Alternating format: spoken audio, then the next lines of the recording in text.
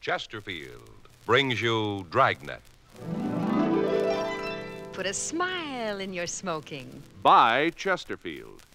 Smoother, cooler, best for you.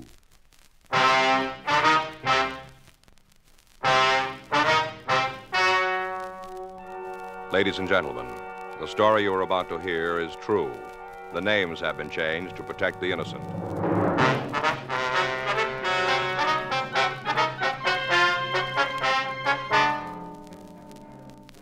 You're a detective sergeant. You're assigned a robbery detail. You get a call from an officer in another division. He's come across some information about a robbery. Your job? Check it out.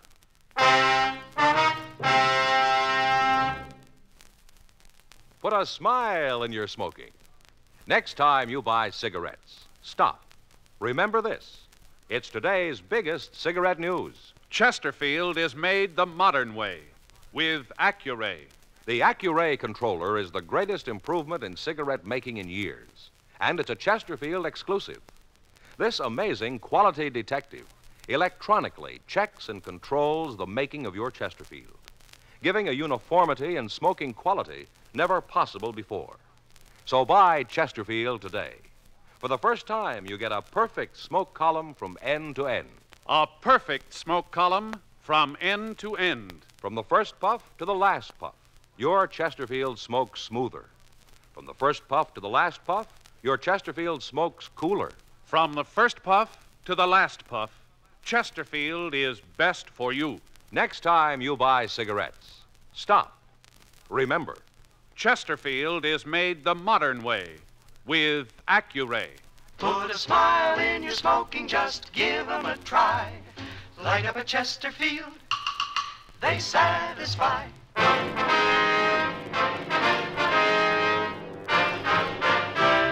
Dragnet, the documented drama of an actual crime.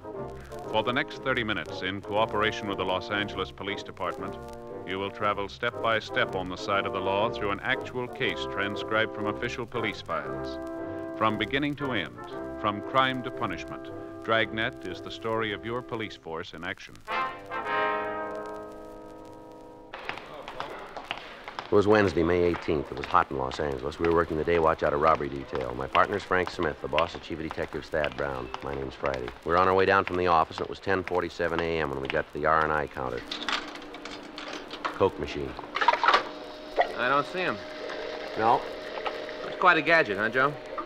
What? A machine here. Real piece of work. Sure is. Here you are. Thank you. You stop and figure, Joe, all the wires in there, levers. Must be a couple hundred wheels. Yeah.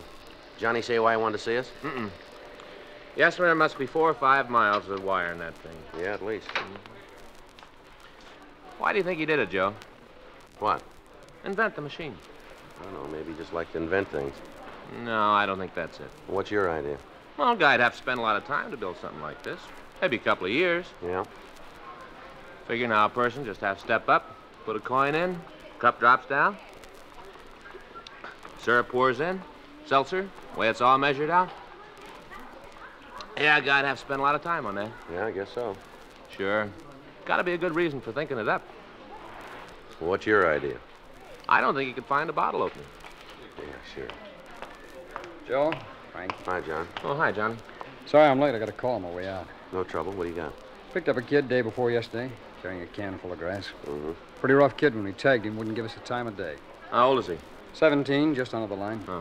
We got to talking to him last night, started to relax. Guess he knew he was in trouble. Yeah. One thing led to another, and the kid ended up talking pretty good. What did he give you? Rumble about his brother. Got big plans. Yeah. And a knock over a loan company.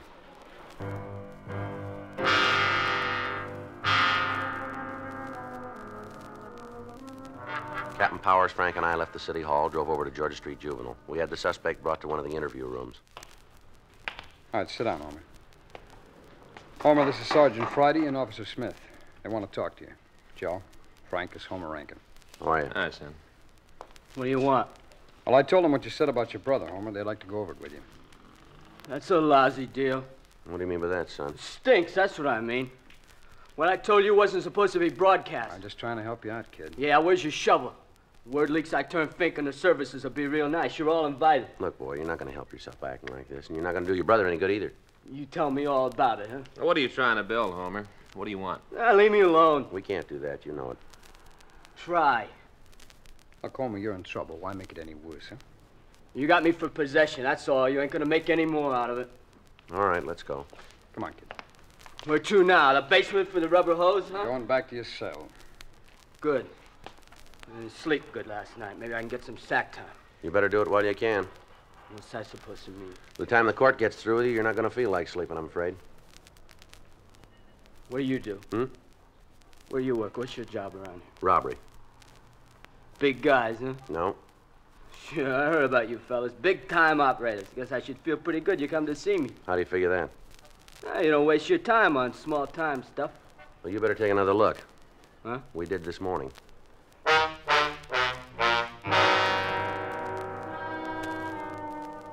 We sent back to Captain Power's office and got the name and address of the subject's brother. 12:10 p.m. We drove back to City Hall and had the name checked through R&I. Here you are. Thanks, Helen. It's a fat package. Well, Let's see the arrest report. it's long. Assault, burglary, 211. He's been busy. Yeah, You got a 5-2 there? here it is. Who's he list as the next of kin? Wife, Paula Rankin, 101st Street address. Better talk to him. No, You think the kid told Powers the truth? I don't know. Maybe just wanted to sound big. It's possible. Brother sure fits, though. Guy's been lucky. What do you mean? Well, all the arrests, he's never stood a conviction. Well, let's see if we can change that.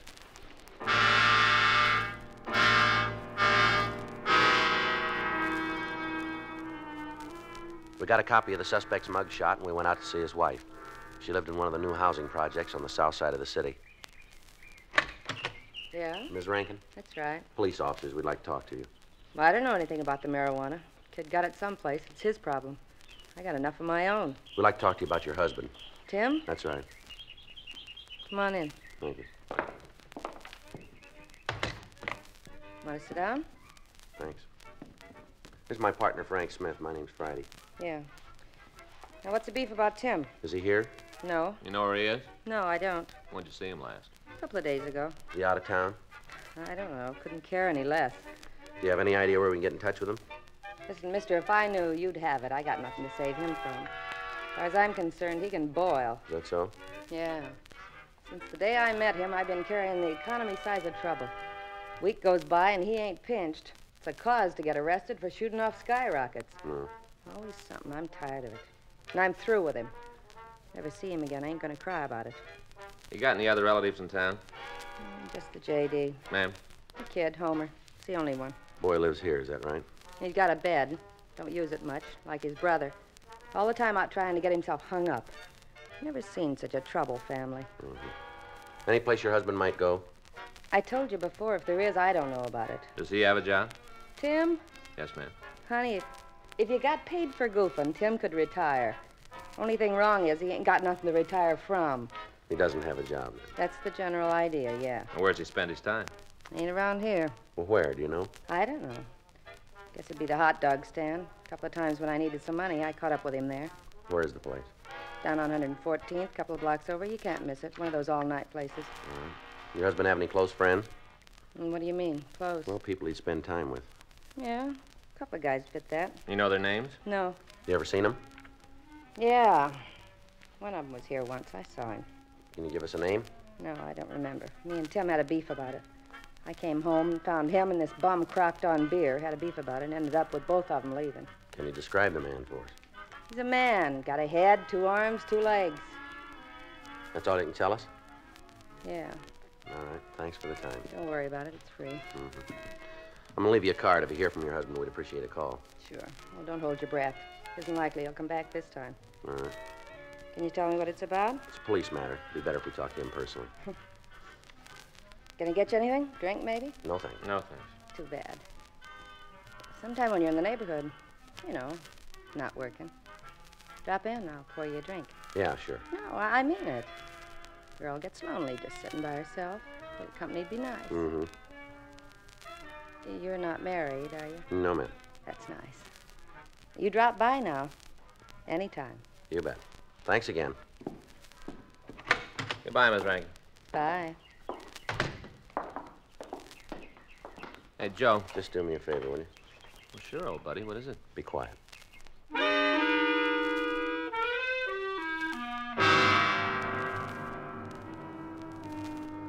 We checked with the neighbors, and they verified Ms. Rankin's story about her husband's absence.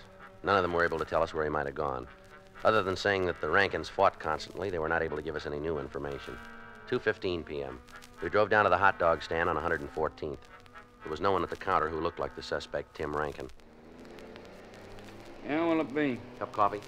Okay, how about you? Number 6, I guess. You make that with cheddar cheese? Yeah. Okay, I'll have one of those. Glass of milk, too, huh? Sure. You want your coffee now? Please. Hot. That's good. That's the way we like it. No, not the coffee, the sun. Oh, yeah. And paper says it was 91 at the Civic Center. Uh-huh. Yeah, we should be doing more business than we are. Don't understand it, though. Is that right? Hey, you know, cold drinks. Hot day people all the time drinking something cold. Yeah. No offense. Well, that's all right. Malamute, be ready right away. Huh? That's what the number 6 is, Malamute. Oh. You seen Tim Rankin around this morning? Yeah, he was in about 10. You guys friends of his? We'd like to talk to him. He came in, had a cup of coffee with Shelley. Two of them left, I guess about 10:30. Who was he with, do you know? Shelley, you know, Shelley Mitchell. Oh, yeah. Big buddies all the time together. You know where they went? No, I don't know, maybe over Shelley's. Does he live around here? Yeah, he's got a pad a couple blocks over. Hey, your dog ought to be ready.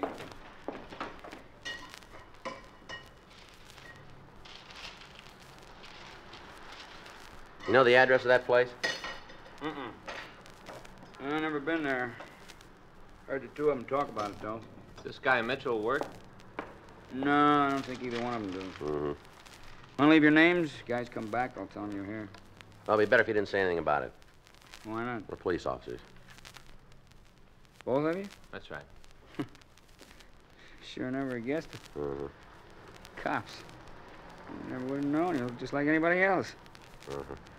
What are you after Tim and Shelley for? I bet it's a loan company job, huh? Huh? Is that it? What do you know about it?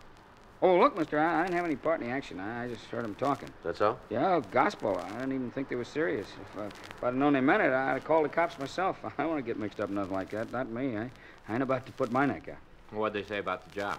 Oh, just they're going to pull it. All the time I thought they were kidding, talking big. I sure never figured they'd really do it. What's the name of the company? Huh? That place they talked about, what's the name of it? Timely Loan Company over on Western. They say when they were going to make it? I talked about Monday afternoon. I guess they decided not to wait, though, huh? Yeah. Either one of them drive a car, do you know? Yeah, Shelley does. I don't think it's his, though. You ever seen it? Yeah, a couple times he's had it there. What kind of a car is it? Pontiac, 4-door. Happen to know the license number? No, sorry, fellas never paid much attention to it. Either one of them say when they'd be back? No, could be any time, though. They come and go. You know if this Mitchell's ever been arrested? I can't give you an answer. Never heard him talk about it. Mm-hmm. Oh, when they hit the place? What? When they robbed the loan company. I never read nothing about it. Papers haven't got it yet. Anybody hurt? Why do you ask that? Oh, just kind of figures, that's all. Yeah? Sure, I know one thing for sure. I wouldn't want to get in Shelley's way. The leg don't slow him down a bit. What do you mean? He's got a wooden leg, you know. Here, the right one. Told me once he got wounded in the war. Is that right? He still walks with a little limp, like this. Mm-hmm. I saw him tangle with a guy once, happened in the alley out in back. Yeah? He almost knocked the fella's head right off his shoulders. Real punch. Is that right? Yeah, that's why I asked if anybody been hurt. Shelley being like he is. Yeah. Of course, I guess he wouldn't hit anybody. Be no need for it.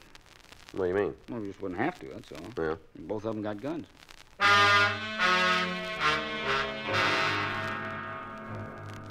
Frank and I arranged for a stakeout on the hot dog stand, then we went back to City Hall and ran the name Shelley Mitchell and his description through R&I. We came up with a possible that looked good. The mugshot was pulled and shown to the owner of the hot dog stand. He gave positive identification. We contacted Army authorities and requested what information they could give us. Yes, sir, huh? When was it? I see. You have those numbers?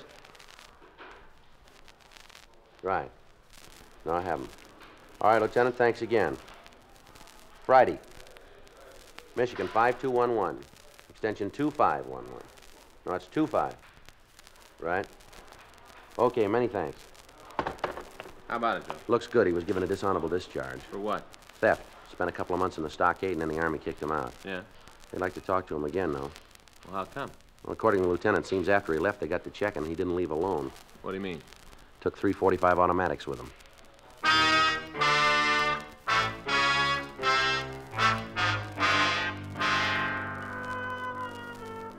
An immediate check was made at the last place listed in Mitchell's package, but he'd moved and left no forwarding address. Additional officers began to canvass the area where he was supposed to be living. Local broadcasts and APVs were gotten out on both suspects, and a stakeout was set up on Tim Rankin's home. That afternoon, we met with Captain Donahoe, and it was decided to put a stakeout on the loan company. 4:50 p.m. Frank and I were leaving the office to make the necessary arrangements. You got the mugs? Yeah, we better get on it right away. Yeah. Hot shot.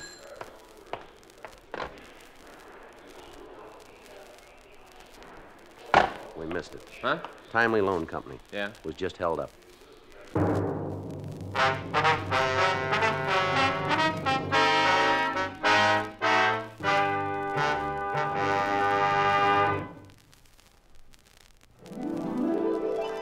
Put a smile in your smoking. Next time you buy cigarettes, stop. Remember this. In the whole wide world, no cigarette satisfies like Chesterfield. Put a smile in your smoking.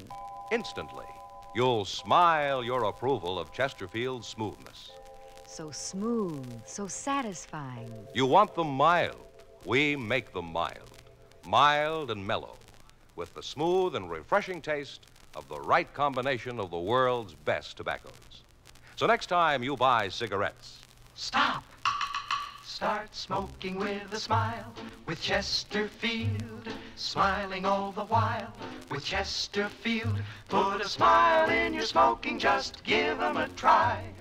Light up a Chesterfield, they satisfy.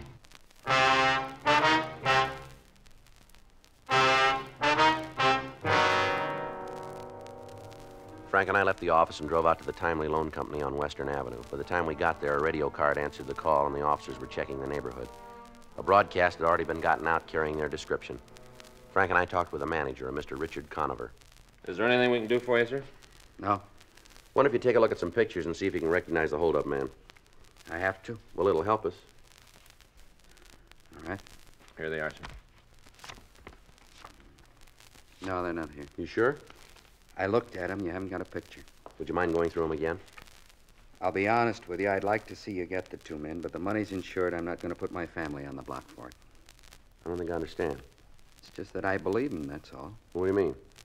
On the way out, they told me, said if I helped the police, they'd find out and make me sorry for it. Yeah. Said they'd get my family.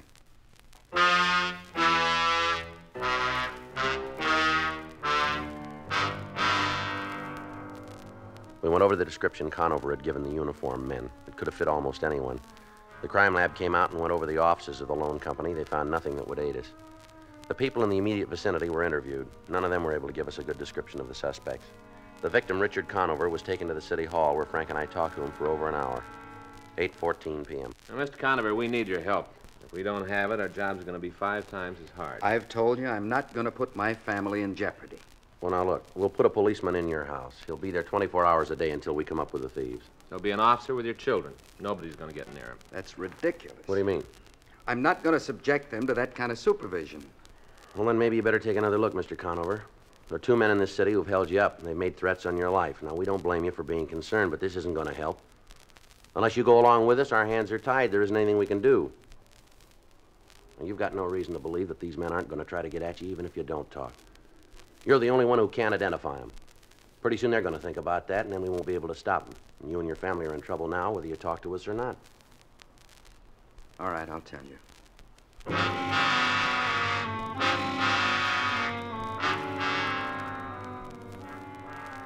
The suspects were positively identified as Timothy Rankin and Shelley Mitchell. Additional bulletins were gotten out on the 2 men, and the search for them was intensified. Officers were dispatched to Conover's home in the event that the 2 thieves tried to make good their threat. Rankin's brother was re-questioned at Georgia Street Juvenile, but either he couldn't or else he wouldn't aid us in apprehending the suspect. 11:30 that night, Frank and I were ready to leave the office. Did you sign the log, Joe? Yeah, let's go. I get it. Robbery Friday. Hello? Robbery Friday. Oh, yeah, Benson. Wait a minute. Give me that again, will you? Be right out. Benson and Stromwell. Yeah? They found the suspects.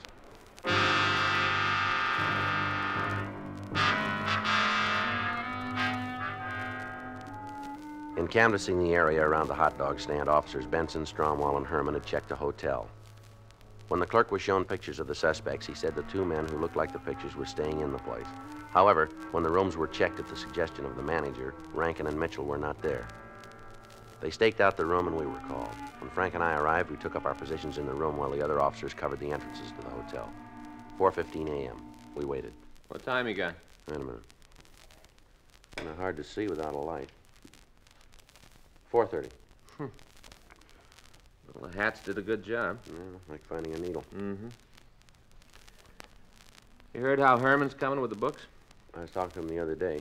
Said he doesn't think he's ever going to make a lawyer. I guess it's rough with the hours he's got. Yeah, it works out, though. What do you mean? He told me that when he and Stromwell got a stakeout together, they'd ask each other questions, try to study that way. Oh, man, that's a hard way to do it. Yeah. Frank? Yeah.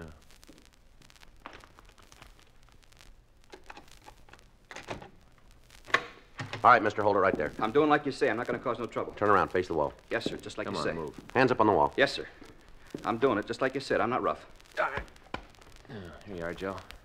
Where'd you get this gun, Rankin? Shelley gave it to me. That's the truth, honest, mister. I got it from Shelley. All right, put your hands behind you. Yes, sir, right behind me. All right, you can turn around now. Don't shoot, mister, huh? Please don't shoot. Turn around. Yes, sir. Where's Mitchell? I don't know. Oh, come off it. Now, where is he? Well, I don't know, mister. That's the truth. I just don't know. Yeah.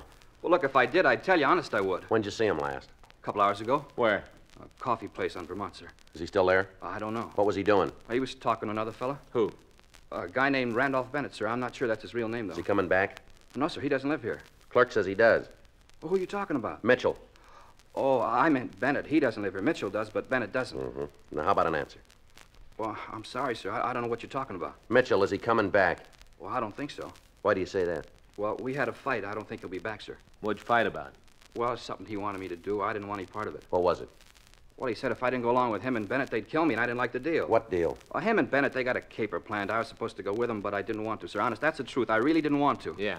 You see, I was supposed to steal a car for him to use, and the more I thought about it, I didn't want to get in any more trouble than I am now. The two of you hit the loan company this afternoon?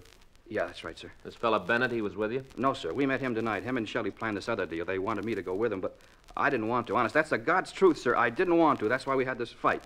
Well, what's the deal? Well, they figured to start out about 9 in the morning. Shelley's got it all figured.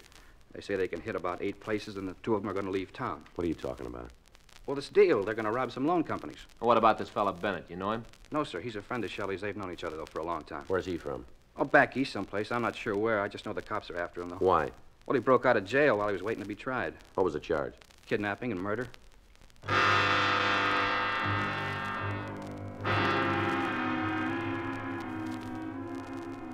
We left the hotel room and picked up the other officers. We had Tim Rankin point out the coffee stand where he'd last seen Shelley Mitchell, and then we called a radio car and turned Rankin over to the uniformed men. While Benson, Stromwell, and Herman covered the rear entrances to the place, Frank and I went in the front door. There they are, Joe. Halfway down. Yeah, let's go. Oh, I should have known you guys always talk big when it comes to doing something you back down. A lot of punk kids around like that. No, we don't have to Yeah? You guys got a license to listen? Shelley Mitchell? Cops! Why not?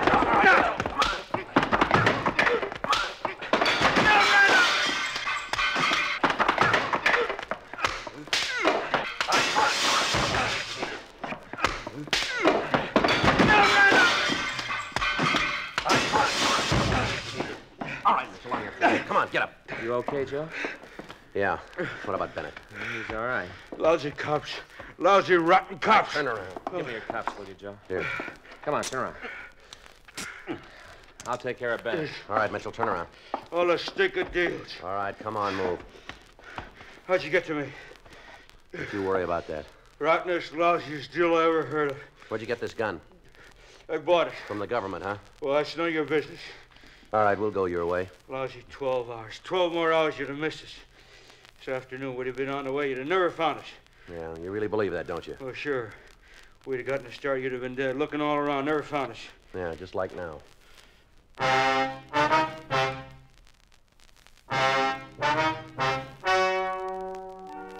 The story you have just heard is true. The names were changed to protect the innocent. On September 16th, trial was held in Department 92, Superior Court of the State of California, in and for the County of Los Angeles. In a moment, the results of that trial. Now, here is our star, Jack Webb. Thank you, George Fenneman. I know Chesterfields will do for you what they always do for me. Put a smile in your smoking. It's the best cigarette made, for my money. Smooth, satisfying, mild, and mellow. In the whole wide world, no cigarette satisfies like Chesterfield. Try 'em. They'll satisfy you.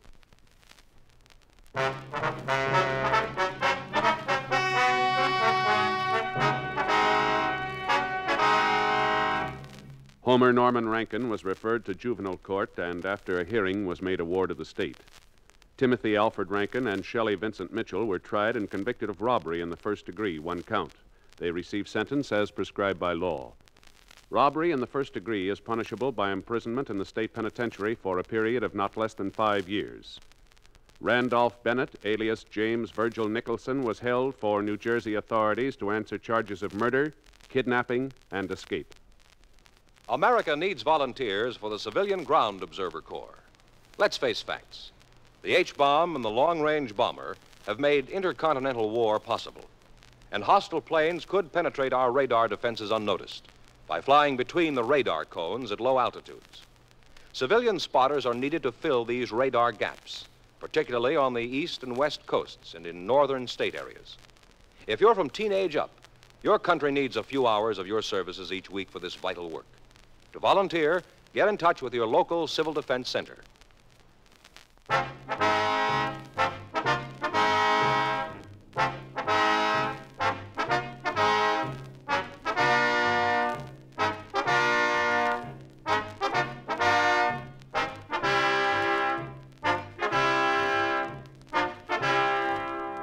You have just heard Dragnet, a series of authentic cases from official files. Technical advice comes from the Office of Chief of Police W.H. Parker, Los Angeles Police Department. Technical advisors, Captain Jack Donahoe, Sergeant Marty Wynn, Sergeant Vance Frazier. Heard tonight were Ben Alexander, Virginia Gregg, Herb Ellis, Jack Crucian. Script by John Robinson. Music by Walter Schumann. Hal Gibney speaking. Watch an entirely different Dragnet case history each week on your local NBC television station. Please check your newspapers for the day and time. Chesterfield has brought you Dragnet, transcribed from Los Angeles. This is it, L&M filters. It stands out from all the rest. Miracle tip, much more flavor. L&M's got everything. It's the best. Notice the color of L&M's Miracle Tip. It's white, pure white, to give you the purest and best filter. And L&M gives you a rich, good-tasting, fully satisfying smoke, the kind you can get only from highest quality tobaccos. Buy L&M. It's got everything: flavor, taste, mildness, and the best filter. L&M. Mr. Citizen this week stars Paul Lucas in a true story of persecution and tyranny in wartime Holland. Check your local TV listings for Mr. Citizen. Hear Dragnet next week, same time, same station.